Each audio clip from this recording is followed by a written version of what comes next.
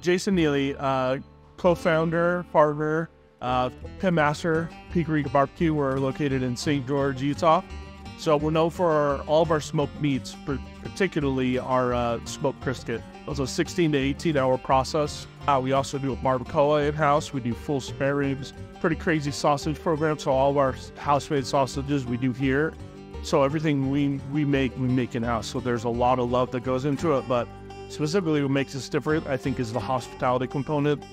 When people come through, they need to know what barbecue's about. And for us, barbecue is about family and about love. When they walk through, they gotta feel both of those things. And if we hit it right, then they'll come back and they're part of our family first time they walk the door. So as far as traditional methods go, we are really old school when it comes to barbecue. We use all wood. There's no gas or electricity assist back there, so it's all hardwood. We use post oak specifically. But we also try to use some of the current technology and some of the equipment that we have, especially the Electrolux professional tilt skillet that we have in the back.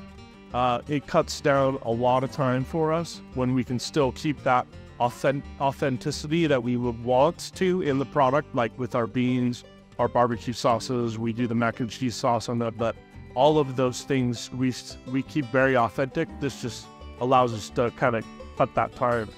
With the pressure braising pan, I definitely trust that piece of equipment over something like our oven. And I think that just has to go back to why we even bought Electrolux products, is just because I trust that brand. Being in other restaurants and knowing other chefs and people that have used Electrolux, it's a product that I don't have to, or a piece of equipment that I don't have to worry about. I don't have to worry about it going out at the end of the day. I don't have to worry about it getting fixed. The product just speaks for itself. The Trinity Pro food processor that we have and use, really amazing.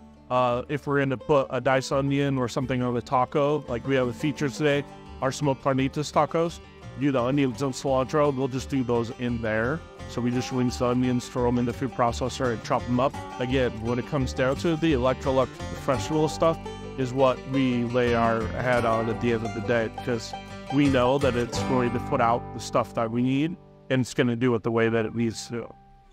Come down and visit us in southern Utah. Again, we're really close to Zion National Park. We're really close to Las Vegas.